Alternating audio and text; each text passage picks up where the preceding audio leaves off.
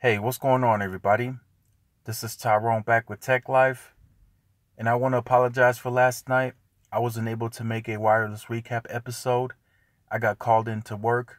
Around this time of the year, we're about 3 to 4 times as busy, so all the employees get moved to on call. So, starting next week, I'm going to start dropping the episodes in the afternoon. I wanted them to be a prime time thing, but until things calm down at work, I'm going to start making the episodes in the afternoon. So, in today's video, I wanted to point out some interesting stuff happening at Sprint. So Sprint buys out European partner in-store expansion. For some reason, Marcelo is set on Sprint adding stores all over. This partnership originally wanted 2 years into it, open up 500 stores together. Now Sprint has bought them out, so it looks like Sprint will keep 100 stores of that partnership that has been opened.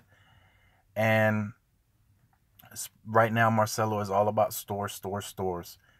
As they expand the network and upgrade cell sites in certain areas where they improve the network, they want to also improve their retail footprint.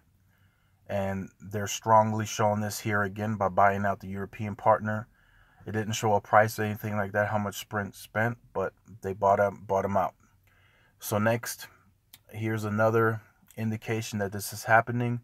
Sprint sees 60 new retail stores leveraging recent network improvements. So in a lot of areas where they are improving the network to a certain extent, they are adding stores accordingly. So this is happening in the New England and Boston area. They upgraded 630 cell sites across that entire area, and now they want to add retail stores. I mean, it makes sense that they want to improve their footprint, but I think the network does need to improve prior to them adding the retail footprint.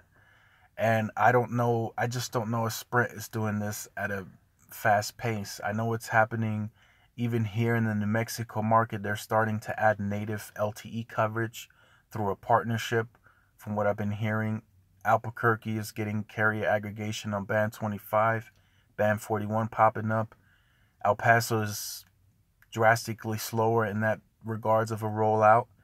I'm tracking it. I'm going to these cell sites, and I haven't seen any new equipment added. So this is good for Sprint that they're doing this. I've seen other articles now that are saying, is Sprint possibly the comeback carrier? And they've been saying that for quite some time. But Marcelo's plan is slowly starting to work itself out. He said 3 to 5 years. He will turn Sprint around, and slowly but surely he's making them better than what they used to be. But I don't see them being anywhere close to the top 3 as of yet.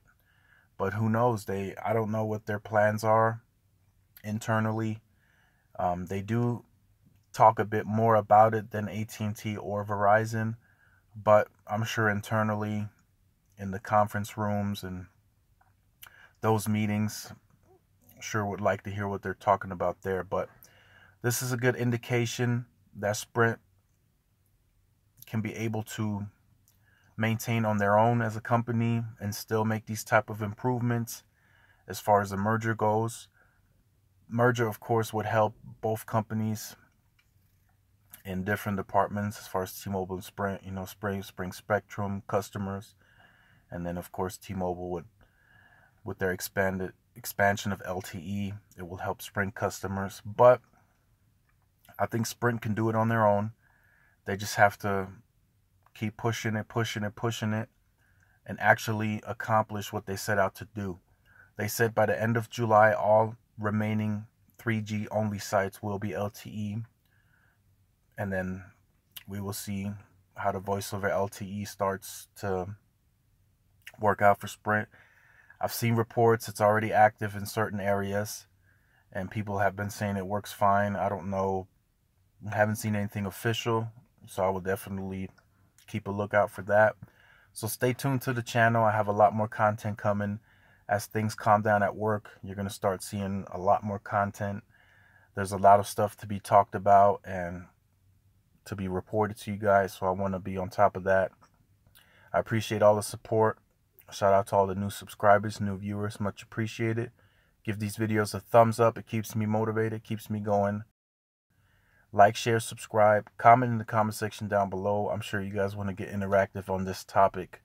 So I will see you guys in the next video. Peace.